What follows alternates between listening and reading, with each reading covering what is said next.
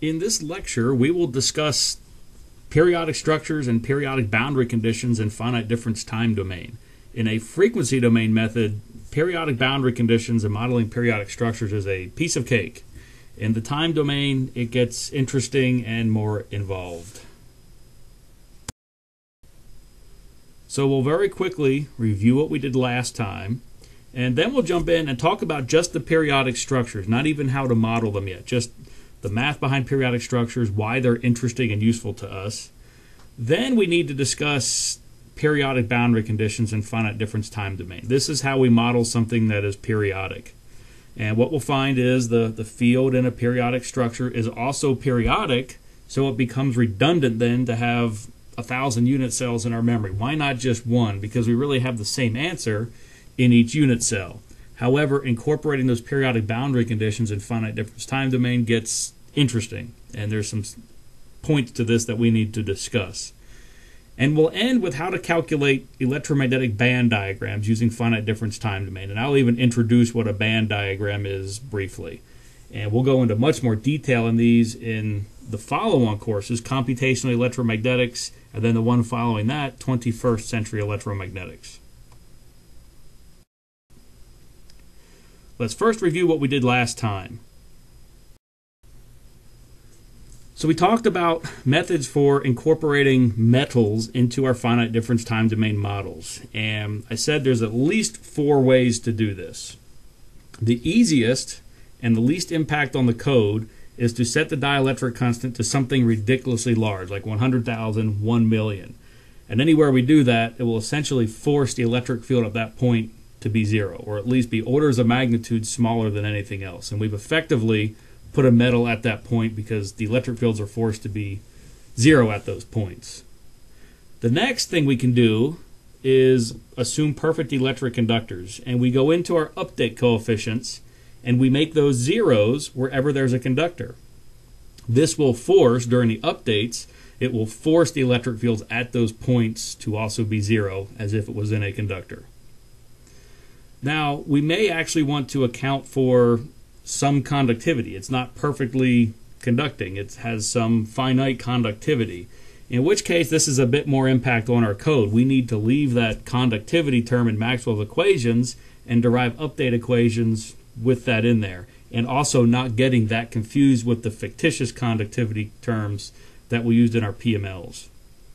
And then the last one that we've talked about a bit in this course is the Lorentz-Drude model. And here we can not only account for metals, we can account for very dispersive metals and even dispersive dielectrics. However, that requires even more modification to the formulation and implementation.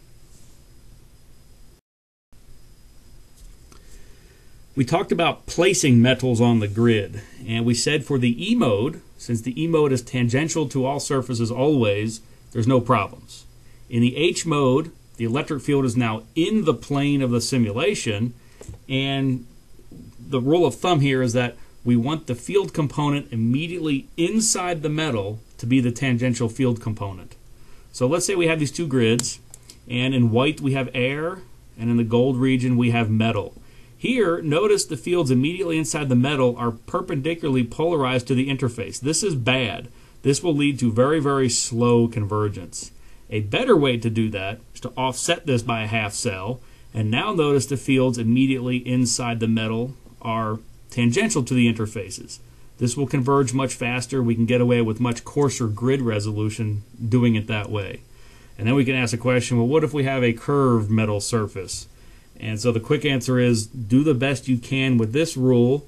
If not, in the literature there is lots of discussion about how to incorporate metals and curved metal boundaries in a much more sophisticated way. But I think what I'm showing you here will get you 90% there on 10% of the effort. So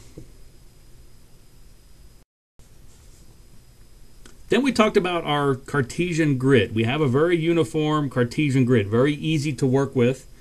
However, it has some drawbacks, and it turns out a wave propagating through a Cartesian Yi grid actually travels slightly slower than a physical wave would. And in fact, that speed difference changes depending what direction it's traveling. And so it has an anisotropic dispersion, if you will. A second thing that happens is if we have a curved surface, that's slicing through our Cartesian grid, we're forced to have to make a staircase approximation. Now, we've talked about some smoothing and averaging techniques in other lectures, but we're still essentially stuck with this staircase approximation. So those are two big problems with our simple Cartesian grid. It buys us a lot of simplicity, but does suffer these problems. So then we step through a bunch of different alternatives for either conforming to curved surfaces and or reducing the numerical dispersion.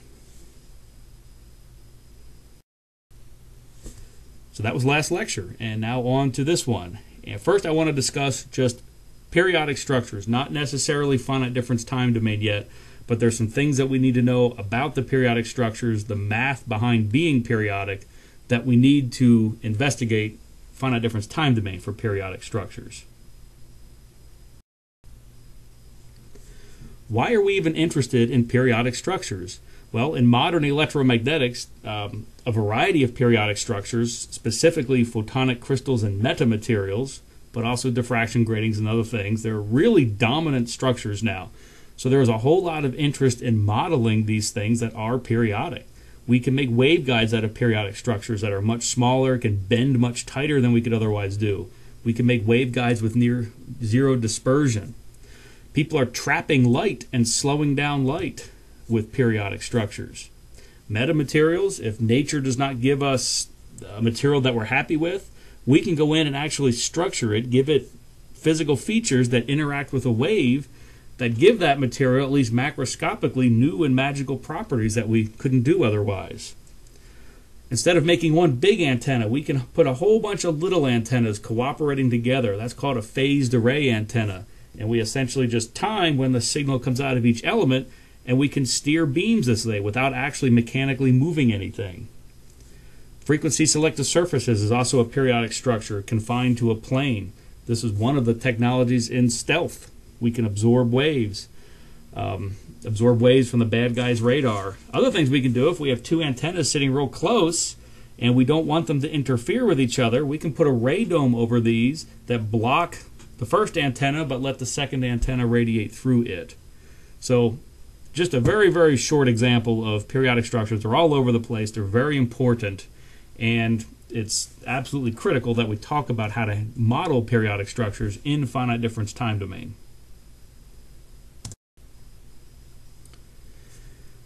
There are a number of different ways that things can be periodic. We tend to classify them into the 7 crystal systems that we're showing here: the cubic, tetragonal, orthorhombic, monoclinic, triclinic, trigonal, and hexagonal. Within that, there's subsets of those, and if we add all those up, we get 14. And those are called the Bravais lattices. These are the ones that we tend to talk about the most. So the face center cubic, body center cubic, etc. So these are the general ways that things can be periodic.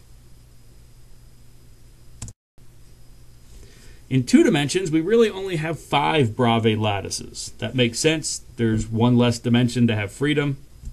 And so we just talk about our 5 Bravais lattices here.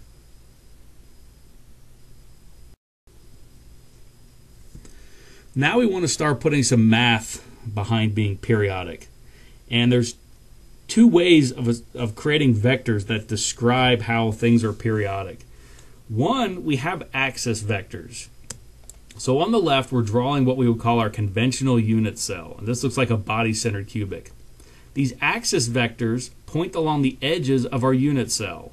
These very intuitively describe the size and the orientation of the unit cell. However, we cannot uniquely identify all 14 Bravais lattices with those. For example, simple cubic, body center cubic, and face center cubic all have the same axis vectors. So instead, we'll go to what's called the primitive translation vectors. These do uniquely describe all 14 Bravais lattices. So again, we're showing the conventional unit cell, and notice these primitive translation vectors are pointing between adjacent points in the lattice.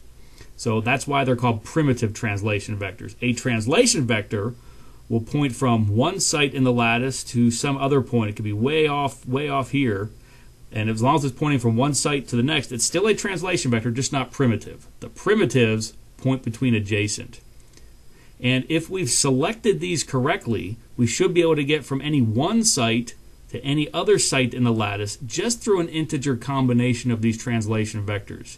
If we can't do that, either we've chosen the wrong translation vectors or something else is incorrect. Maybe we don't have the symmetry that we think we have.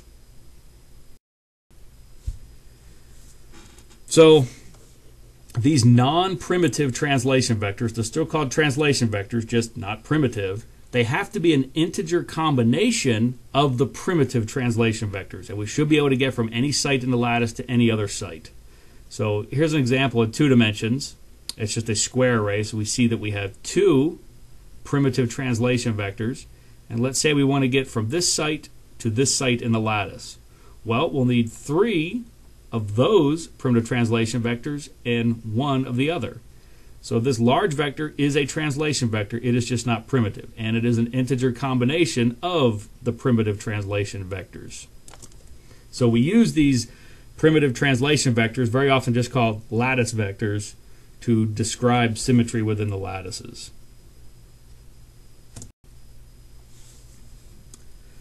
So we should be pretty familiar with this by now. A wave traveling through something periodic takes on the same symmetry as the structure that it is in. It turns out there's a little bit more to that story, and in fact it's technically incorrect to say that the field takes on the same symmetry as the device that it is in. The electric field, the total electric field, we really write as the product of 2 things. We have an amplitude term and sort of this plane wave phase term. This plane wave phase term does not have the symmetry of the lattice that it is in. However, this amplitude term does. It has the exact same symmetry as the device that it is in. So since the total electric field is the product of those 2, and the second term does not strictly have the symmetry of the device that it's in, it's technically incorrect to say that the electric field has the same symmetry as its host. It's that amplitude envelope. So what does this overall electric field look like? I describe it as bumpy plane waves. So here's sort of a cartoon picture. We see we've got this bumpy plane wave. We can really assign a direction to it, so it has a direction. But we can set it equal to some kind of bump amplitude envelope and this plane wave phase tilt term. It's this bumpy envelope that has the exact same symmetry as the device that it is in.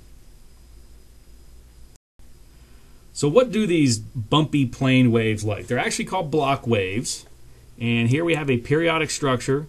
We're illuminating at normal instance with a plane wave. And we see these bands of red, blue. So we can see a plane wave characteristic here. That's the plane wave term.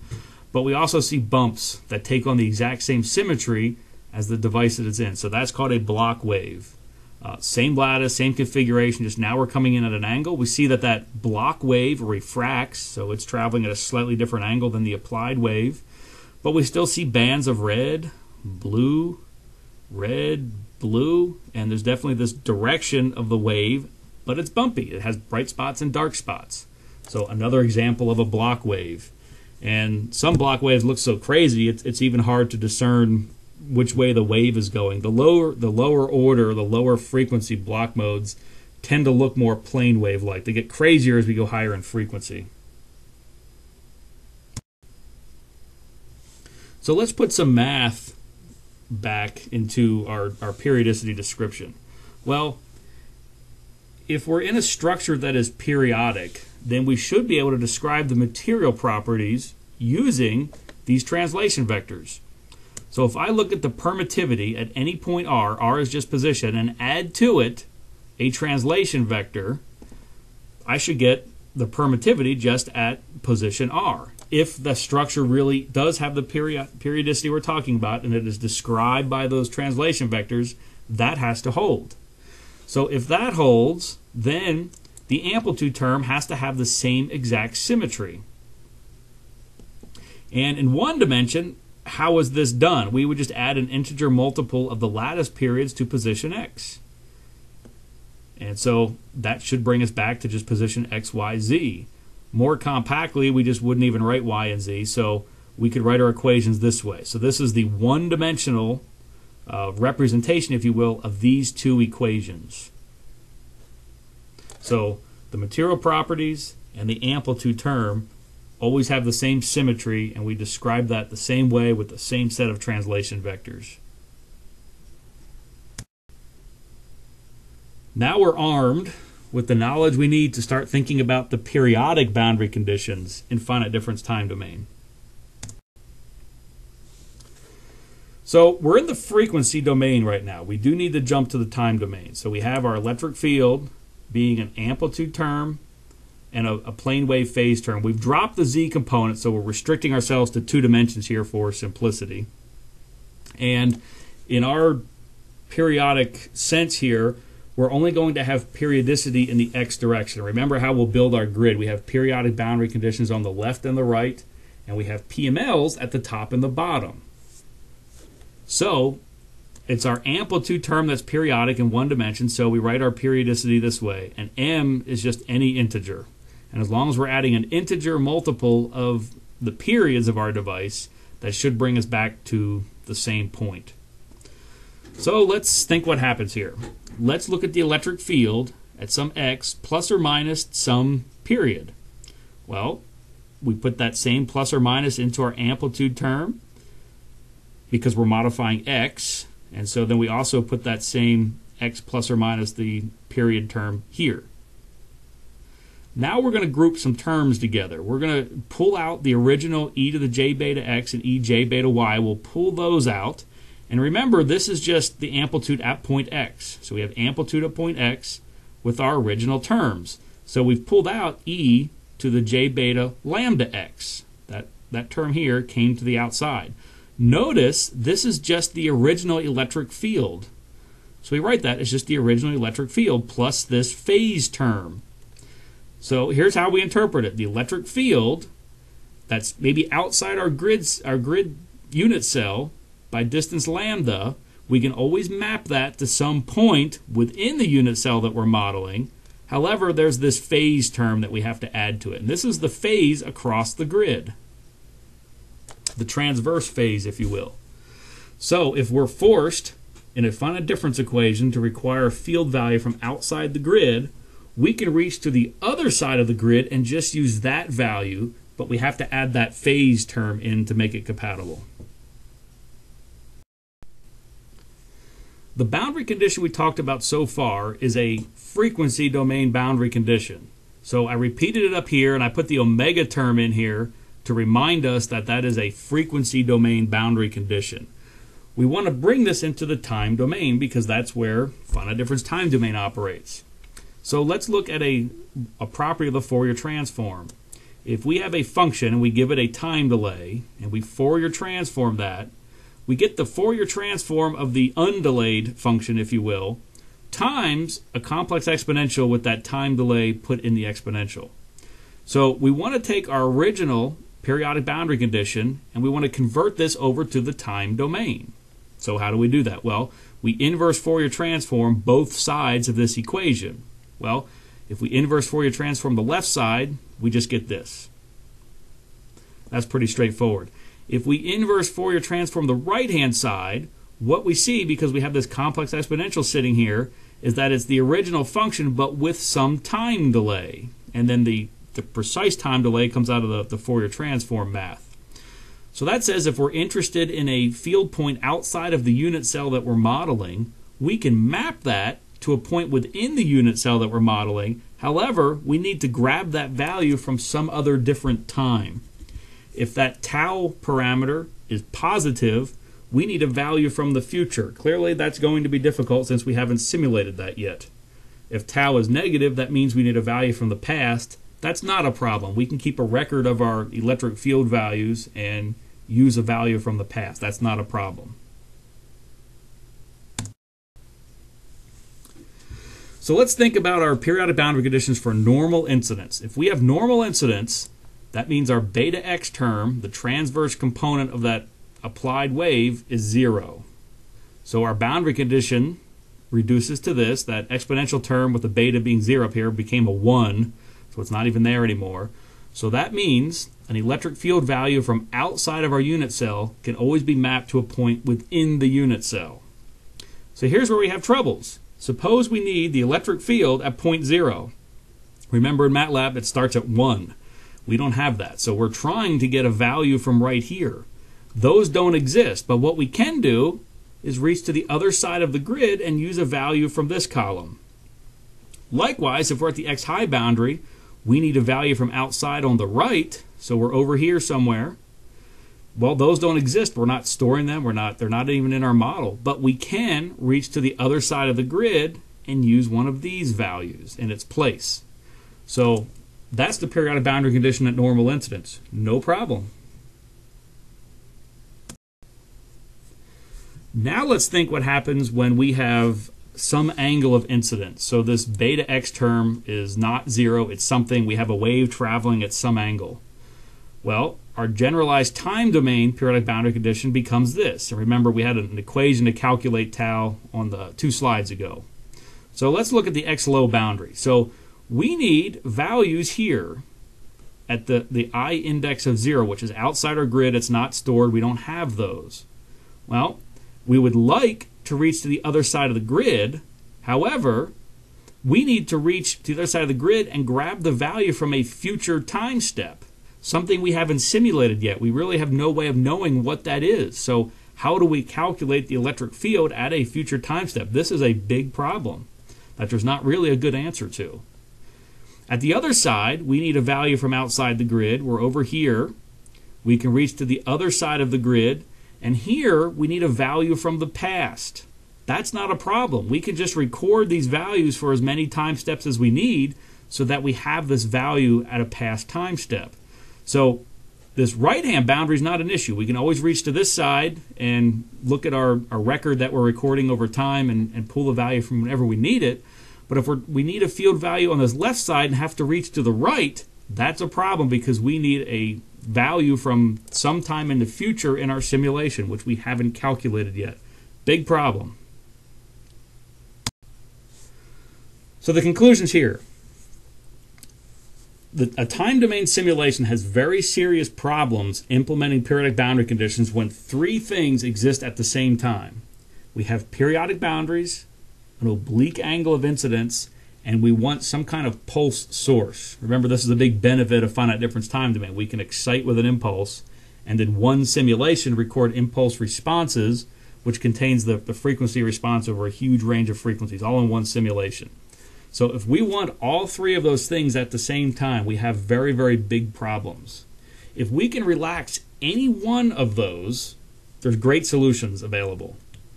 There is one solution that I know of called the angled update method that if we have all these 3 conditions that we can do, and it works pretty good, but it's limited in the angle that it can handle. We'll talk more about that. All right, case number 1.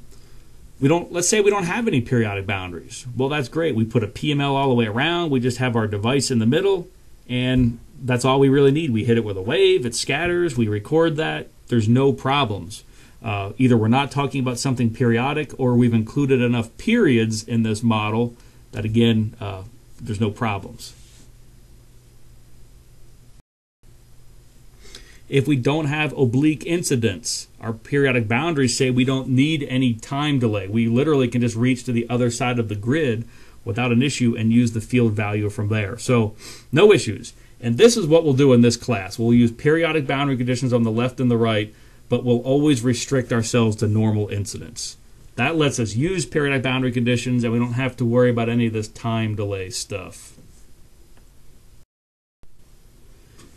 Now let's say we have periodic boundary conditions and oblique incidence, but maybe we're only interested in one frequency. We don't need the pulsed source. We can excite with a pure sine wave. So we can use something called the sine-cosine method. And in fact, in MATLAB, where variables can be complex, we don't even have to do this. We just can literally let our field values be complex.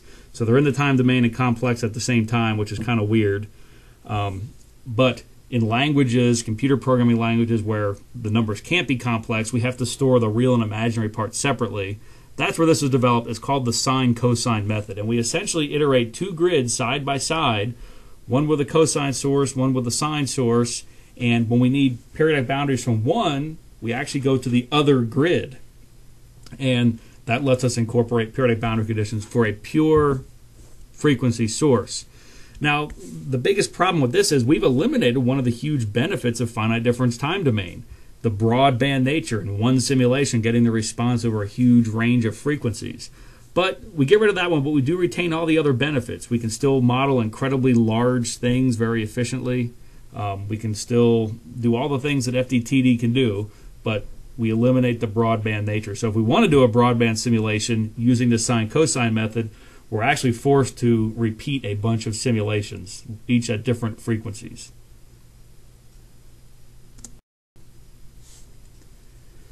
Well, let's say we have all these conditions. We want a pulsed source, we want oblique incidence, we want periodic boundary, we want all these things. What are some things that we can do no matter how limited they are?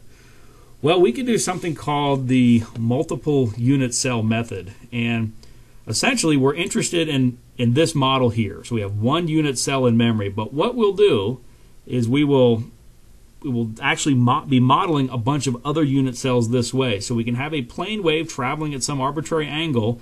It will look crazy here, so it certainly won't be correct here because we can't do periodic boundary conditions. But as you move away from the boundary, or this error region that I'm showing in red, it really does start to look like a nice plane wave at this boundary, and we really can have a plane wave at some angle. Now, we're sacrificing some efficiency here. Instead of just being able to model one unit cell, now we're modeling some number. And it's not always straightforward to figure out how many unit cells we need to have this error region.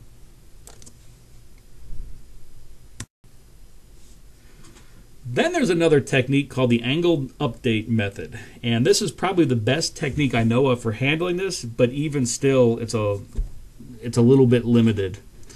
So right now, let's imagine we have a grid. All the field values exist at time equals 1. And so this is sort of our normal finite difference time domain at this point.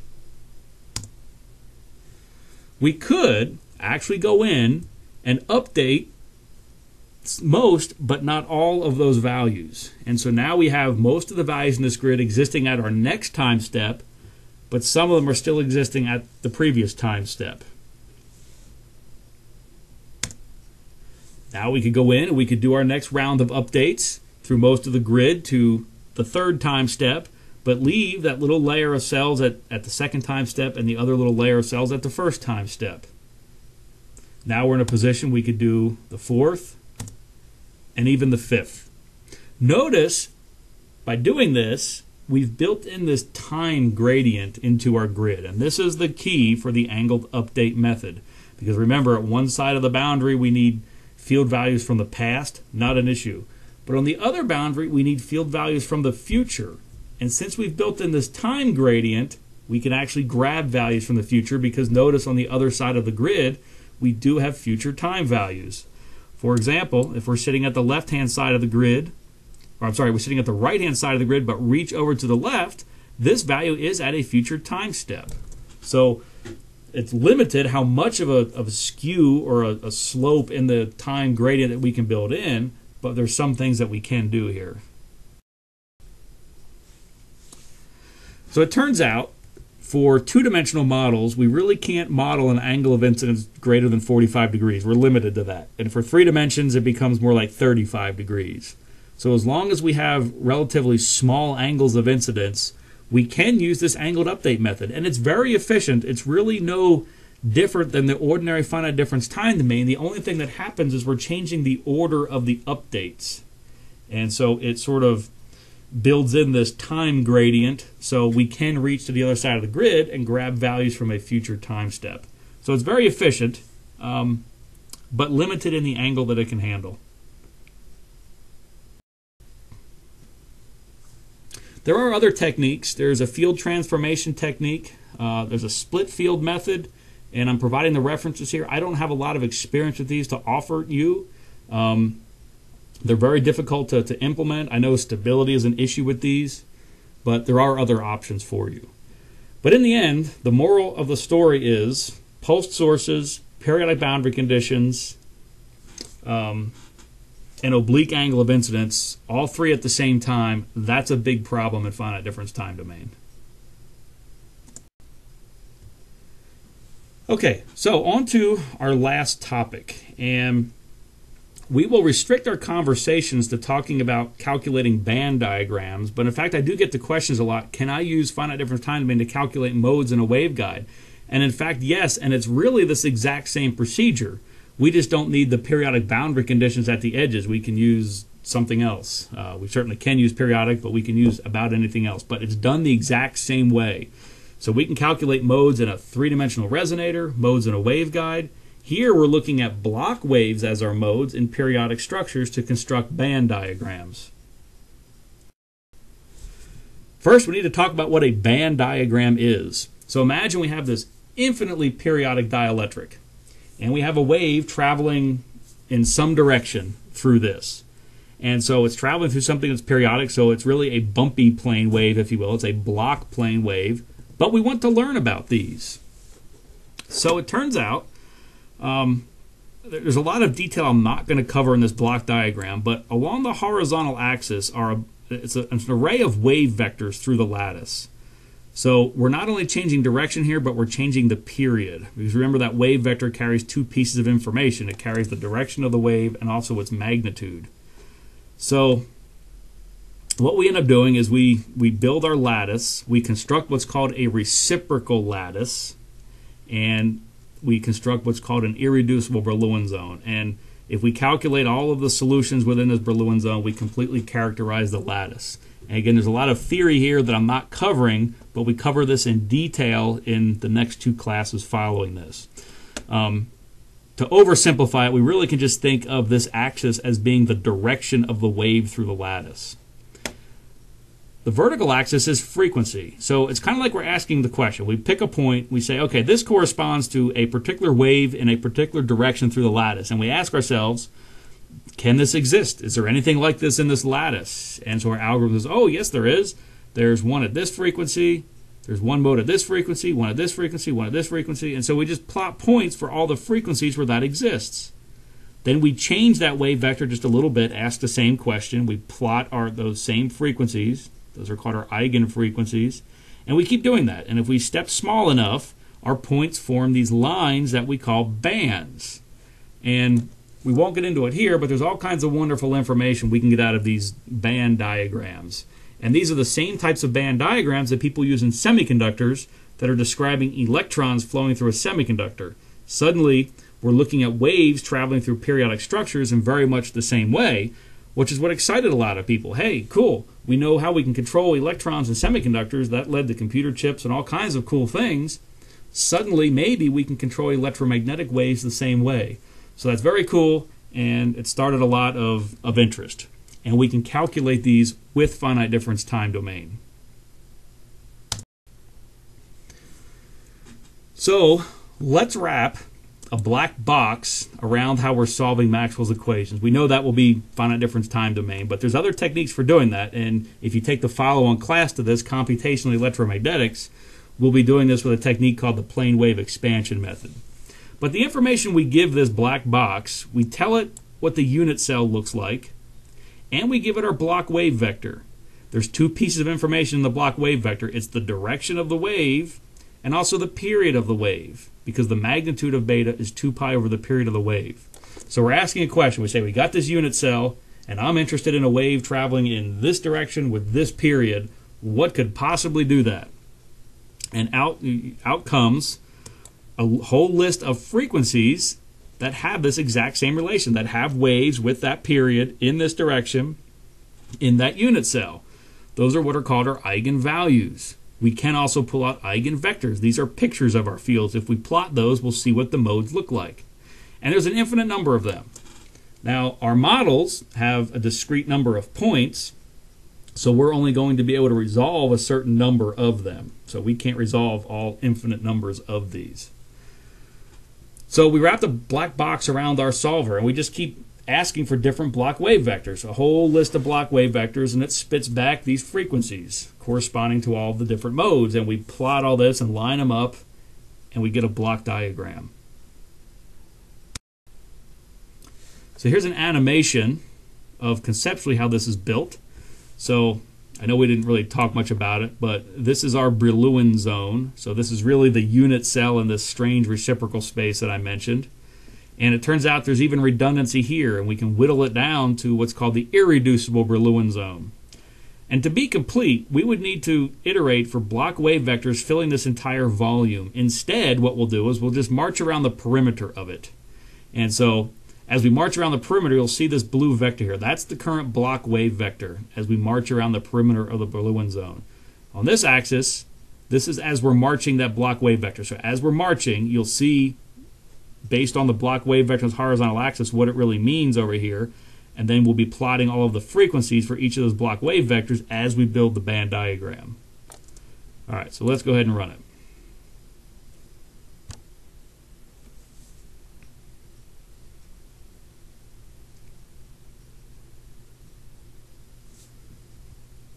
Do it one more time.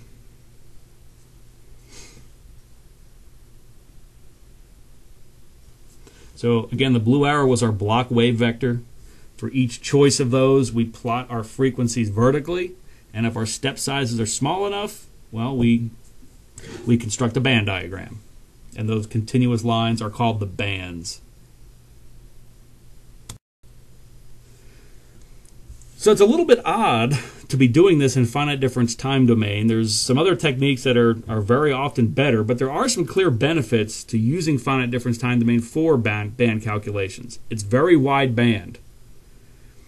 A very unique thing about finite difference time domain is that we can account for dispersion. In a frequency domain model, we give it, or the frequency is the output, and so we can't really give it frequency dependent material properties. But in finite difference time domain, we can. That's very unique and very useful because oftentimes the dispersion can really change the property of a device. Frequency domain models, they scale exponentially. So if we double the size of the unit cell, suddenly we're quintupling the number of computations. So it's very excellent for very large, complex unit cells. It's very good for unit cells that have high dielectric contrast or metals. But there are some drawbacks. In order to really accurately identify in frequency where those bands occur, we usually need a large number of iterations. When the bands cross a frequency domain model, that's not a problem. We'll get just two eigenvalues that are the same, but we get two of them. We know that there's two modes there that are degenerate. They have the same block wave vector, if you will. But in finite difference time domain, we're looking for peaks. As you'll see, I have some simulations later. So we can't really distinguish between two modes when they overlap in frequency. And there's also no guarantee that we'll identify all of the different modes. It is easy to miss. Now here, this is very similar to the sine-cosine method, but we're exploiting the benefits that MATLAB can incorporate complex numbers. So we have a periodic boundary condition here, and we incorporate it into Maxwell's equations this way. It goes into the curl equations. We calculate these phase terms, which is the phase across the grid. This is a complex quantity. And these are just the equations, the curl computations at boundaries where corrections are required. And you notice we're incorporating these phase terms in here. So suddenly our electric field values become complex. And that's okay. We're really doing a sine-cosine type of method. So to give you an example of what the MATLAB code would look like, for 2 dimensions, we'll calculate our phase terms this way. And here's the MATLAB code for doing this. We have a phi x and a phi y, and it's just a straight computation. So these are complex numbers. Then let's say we want to calculate the z component of the curl of h at the edge of the grid. We see we have 2 corrections. So here's the code as we've talked about for calculating the curls. We're not using if statements.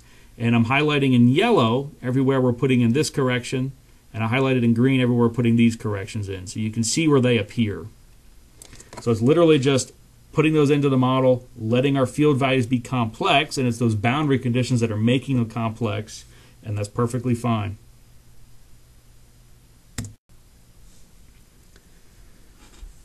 So I mentioned doing this for band calculations. We have these complex phase terms for phase across the grid. So we're doing very much what will be called a sine-cosine method.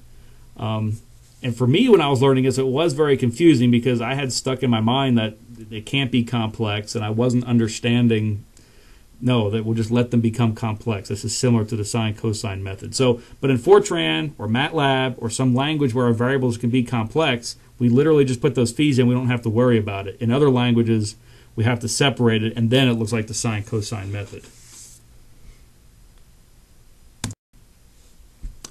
So how do we source this? Well, our modes can look very strange. So in fact, what we'll do is we'll incorporate dipole sources that have random position and random polarization. For two-dimensional simulations, the random polarization isn't important because there is only one polarization.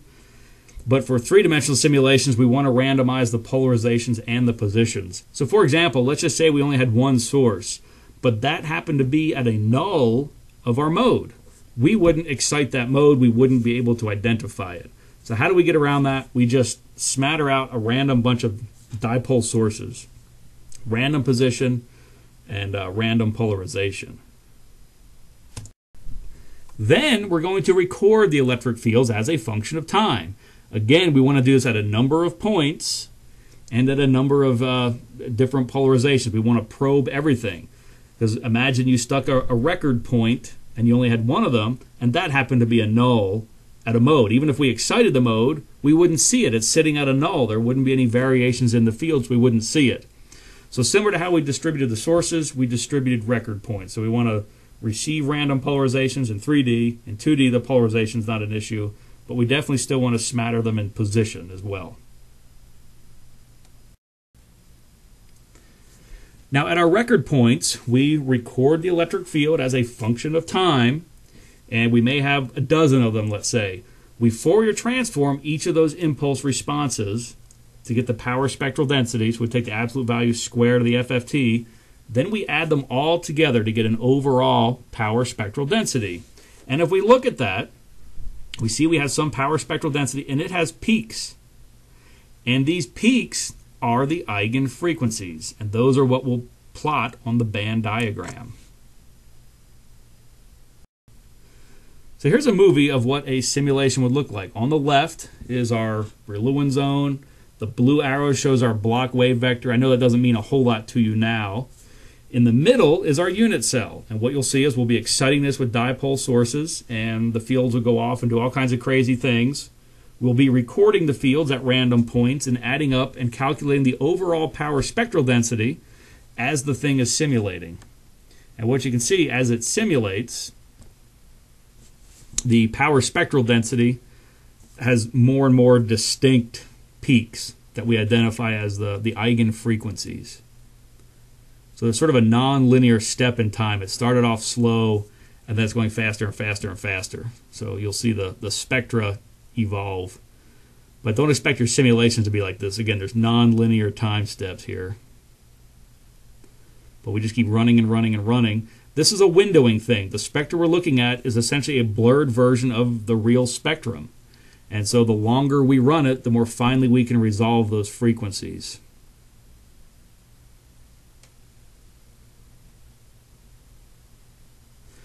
So that's it, and we have our eigenfrequencies now after we've run it a certain period of time.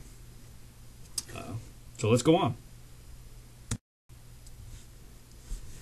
Now, if we want to calculate what the block modes look like, we have to do two simulations. First, we run a simulation and figure out where our frequencies are. Then, once we identify one of the frequencies, we do the exact same simulation again, except we'll be calculating the steady state field at every point in the grid for the frequency that we're interested in. Or maybe there's even more than one frequency. Maybe we want to calculate what the block modes look like for all of those points. So we do that, and then once we have the steady state field at all the frequencies we're interested in, we can just display that, and we'll get something like this, which is a block mode in a periodic structure. We can see that we have a wave nature, red, blue, etc., but there's bumpiness to it, which we expect.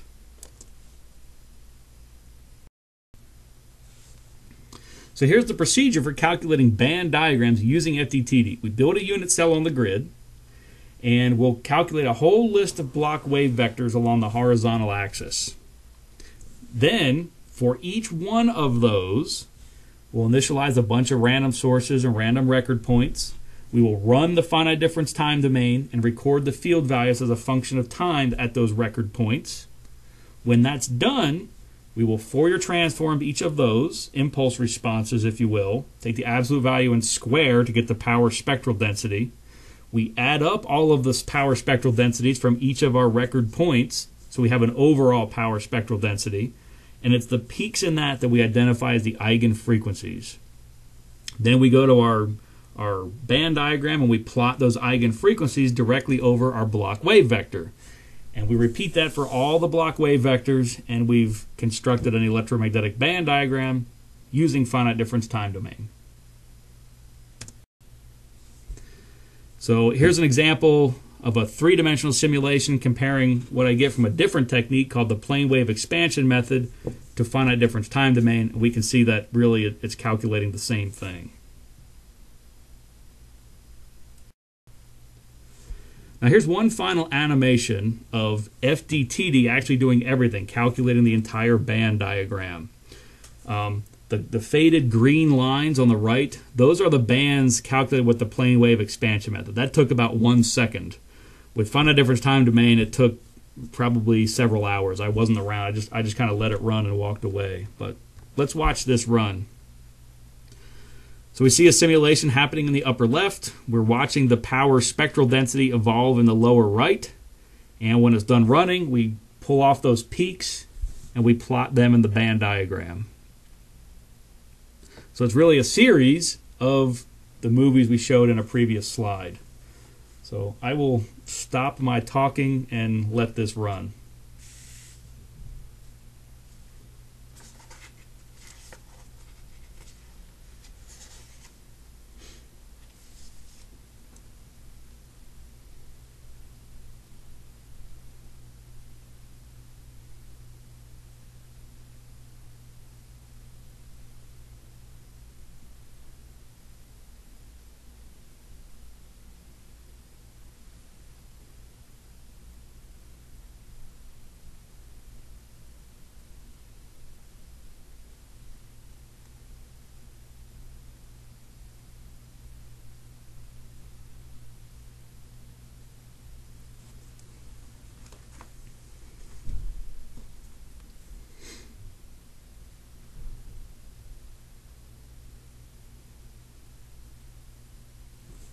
I guess I'll point out a few other things.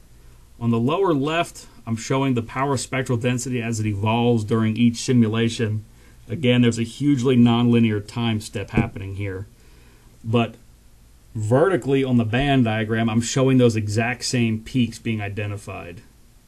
And at first, there's a whole bunch of peaks. But as it simulates and the power spectral density evolves, a lot of those peaks dip down to be an insignificant number and we can ignore them.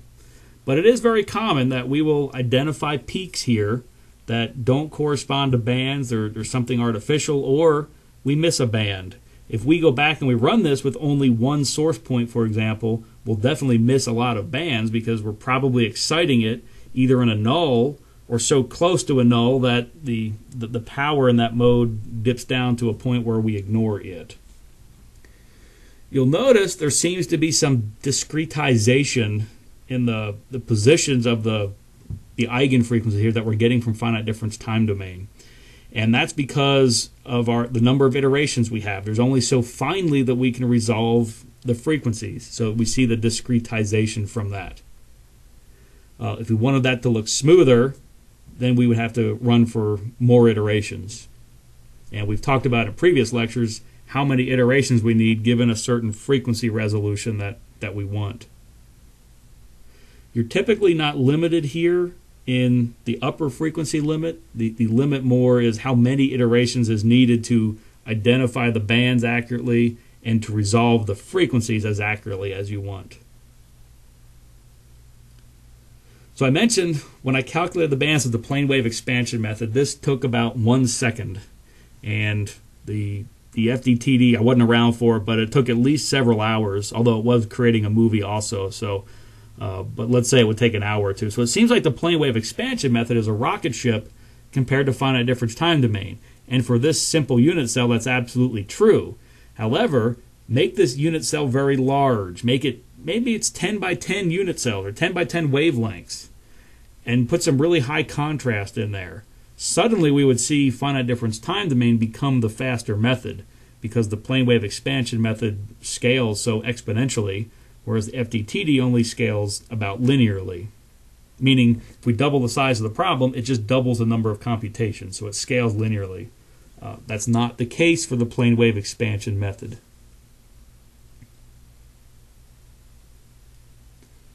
So remember, as we're marching left to right in this band diagram, we're changing the direction of that block wave vector. And that's being plotted as the blue arrow within that Brillouin zone that I've shown. And so we're marching from the gamma point to the x point to the m point, and then here we'll start marching back to the gamma point.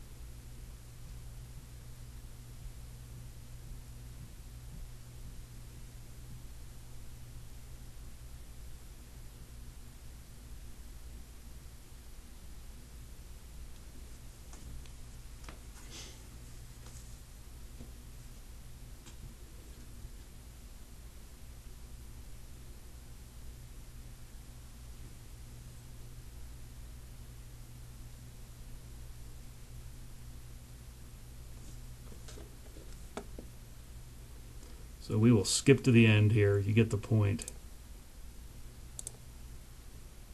If I can make it skip to the end.